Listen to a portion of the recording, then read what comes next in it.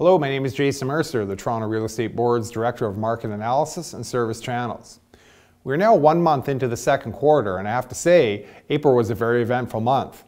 Not only did we see a marked shift on the new listings front, but we also had the announcement of the Government of Ontario's Fair Housing Plan. So let's unpack these issues along with the other regular monthly stats.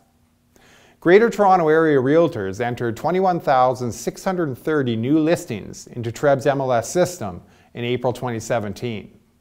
This result was up by 33.6% compared to the same month in 2016. New listings were up by double digits for all low-rise home types, including detached and semi-detached houses and townhouses. New listings for condominium apartments were down compared to last year. The fact that we experienced extremely strong growth in new listings in April means that buyers benefited from considerably more choice in the marketplace. Now, it's too early to tell whether the increase in new listings was simply due to households reacting to the strong double-digit price growth reported over the past year, or if some of the increase was also a reaction to the Ontario government's recently released plan. The strong growth in new listings also meant that the number of active listings available at the end of April was up on a year-over-year basis.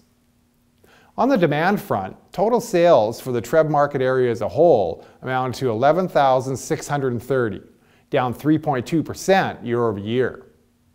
One issue underlying this decline was the fact that Easter fell in April in 2017 versus March in 2016, which resulted in fewer working days this year compared to last, and historically, most sales are entered into TREB's MLS system on working days.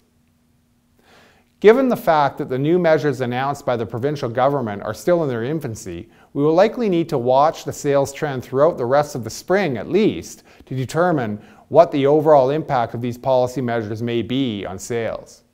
It is also important to point out that the true impact of housing policy changes can sometimes take a year or more to be fully understood, with short-term changes not always borne out over the longer term.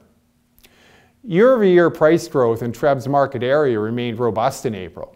The MLS Home Price Index composite benchmark price was up by 31.7% year-over-year in April 2017.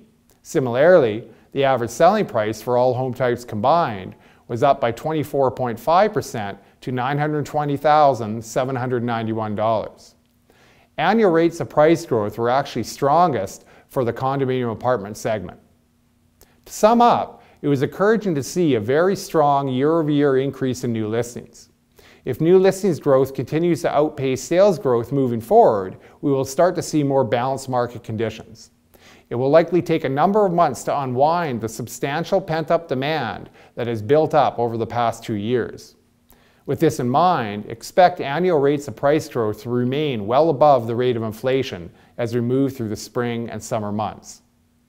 We will obviously continue to watch the market closely over the next few months, and I look forward to speaking with you again at the beginning of June. Thanks very much. Brought to you by GTA Realtors.